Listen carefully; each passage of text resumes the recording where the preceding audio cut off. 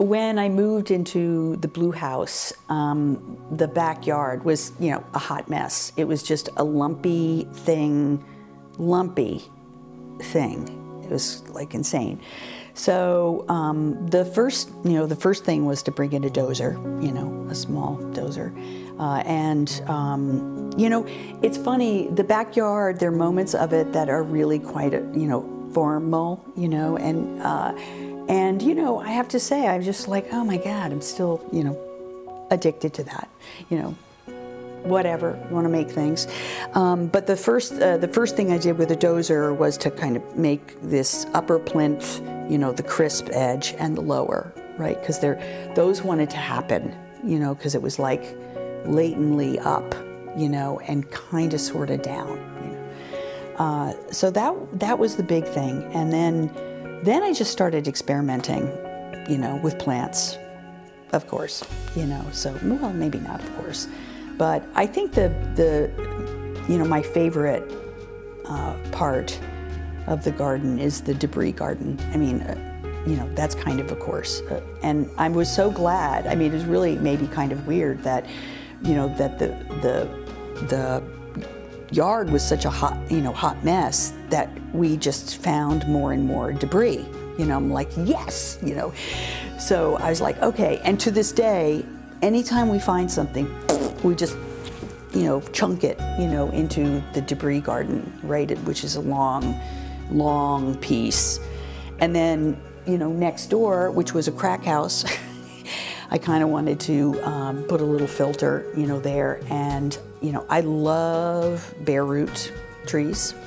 And so we got in some robinia, some black locust, and they were like all of 4 feet. And I just like chunked them in there, like 30 of them. I'm always accused by, you know, planting things too close. And I always tell people, go walk in the woods, you know.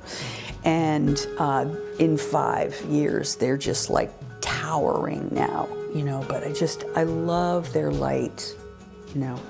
But I was happy to live on the other side of the tracks with a crazy mix of neighbors. You know, I think a lot of colleagues would talk about their gardens as, you know, as experiments. Well, maybe not, because mine has a lot of failures. And I just go, okay, whoops, you know, that didn't work.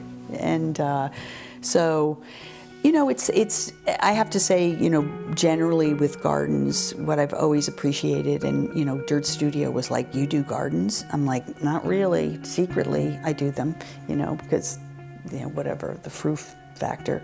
But they're fantastic experiments, you know, and I mean, it's all one big mock-up, you know. I love mock-ups, you know.